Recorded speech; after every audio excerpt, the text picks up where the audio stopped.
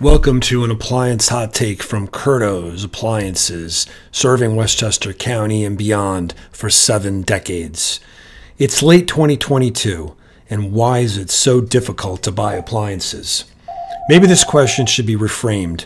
Why was it so difficult to buy appliances in 2021 and half of 2022? Or, why is it so difficult to buy appliances like certain European dishwashers and certain built-in refrigerators? First, the macro 30,000 feet above view of the appliance landscape in late 2022. The supply chain issues that ensnarled this industry have abated, big time.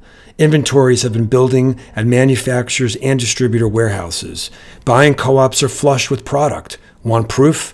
Next month will mark the return of Black November, Black Friday promos. These disappeared during the height of the supply chain woes because what would be the purpose of offering promos when there were no product to fulfill said promos? I can look at certain brands which disappeared off the grid for over a year. KitchenAid refrigerators, KitchenAid dishwashers, Speed Queen laundry, front load gas dryers, and I see them all in relatively plentiful stock now. Of course, there are still rough patches. Bosch dishwashers, Miele dishwashers, Sub-Zero refrigerators. You can put down a deposit on these products and wait and wait and wait, and certain customers are doing this because of their brand loyalty or what they perceive as best-in-class product. But there are other ways people are handling it, and they're pivoting. Let's go through some examples. Dishwashers. When someone contacts us about replacing their favorite European dishwasher, which is not available, we shift them to Asco. This is not a trade-down.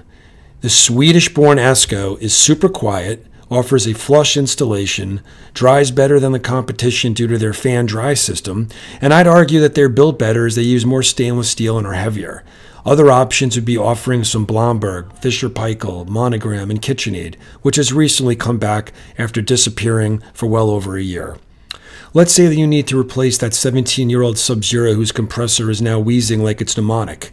Here are your choices. You could put down the deposit and wait patiently for 1 year for the new Sub-Zero to come in.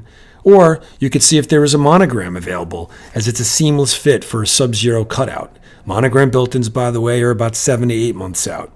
Or you can tweak the cabinet width, if you can, by a ½ an inch and get another built-in refrigerator, and there are plenty of those available, probably too many.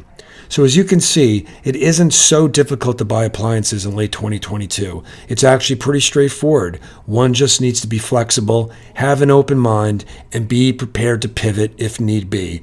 That's my hot take. Questions? Jonathan@curtos.com or call us 914-793-5600. Thank you.